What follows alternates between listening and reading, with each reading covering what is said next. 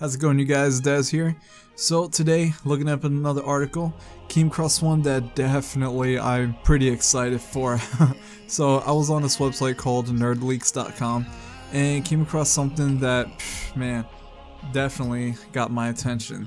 So apparently, maybe we could be expecting a new God of War title. It says right here, the title of the article, a new God of War title appears on veteran character animator's CV. Now if you guys look at the picture right here, we can see right at the top of the list, 2015 Brian Zeus Studios senior character animator, God of War animation of Gorgon and Hydra creatures for a special venue. Now, I seriously cannot wait for them to announce a new God of War game, especially one built from the ground up to be played on the PlayStation 4. It's just I'm gonna cry the day I see a trailer for a new God of War game, because God of War for me definitely is just one of the greatest hack and slash games that I've played. At least my personal favorite would have to be Ninja Gaiden, but God of War is definitely on the top 3 for me. So yesterday it was actually also showed that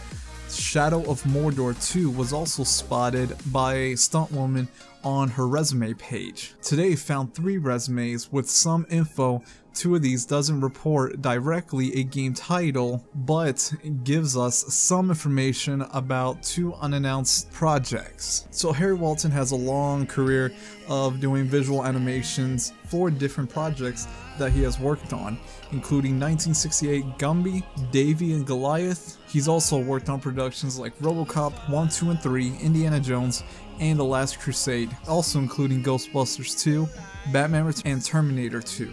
He's also worked on in the video game industry as well, supervising animator for Call of Duty 2, Medal of Honor, and Sunset Overdrive. So this guy's pretty much has done a lot of work during his career, but mainly I'm truly excited for a new God of War game. I seriously hope we get something. Maybe I want to say E3, because this information was actually released 2015, so it was just last year. So I seriously hope this E3 we might, I'm just saying, we might see a new God of War game be announced. And I don't know about you guys, but I'm seriously excited for something like that. So that's pretty much it for this video, you guys. Are you guys excited for a new God of War game? Do you want a new God of War game, or would you like something new created in the world of God of War, at least with that nice awesome Greek mythology? Me, I'm thinking instead of Kratos, I'm thinking of more playing as different gods in the game. I want to play as Zeus, I want to play as Hades.